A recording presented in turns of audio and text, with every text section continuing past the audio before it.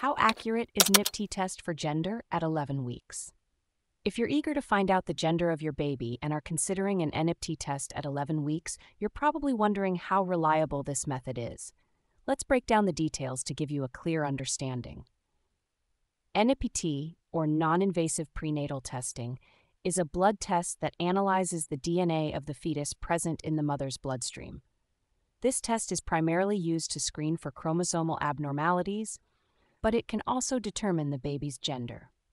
At 11 weeks, the accuracy of NIPT for gender determination is quite good, but it's not perfect. Here's what you need to know. The test looks for the presence of Y chromosomes in the blood sample. If Y chromosomes are detected, it indicates the baby is a boy. If not, it's a girl. Studies have shown that the accuracy of gender determination via NIPT increases with gestational age.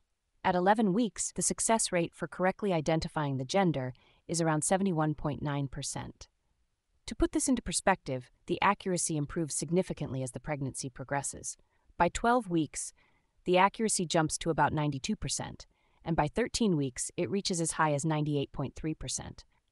The key factor influencing the accuracy is the amount of fetal DNA present in the mother's blood. For NIPT to be accurate, the fetal DNA fraction needs to be above a certain threshold, typically around 4%. However, for gender determination, a lower fetal fraction can still provide reliable results because the test only needs to detect the presence or absence of Y chromosomes. In summary, while the NIPT test can be quite accurate for determining gender, at 11 weeks, the accuracy is around 71.9%. This means there's a chance the test might not provide a correct result at this early stage.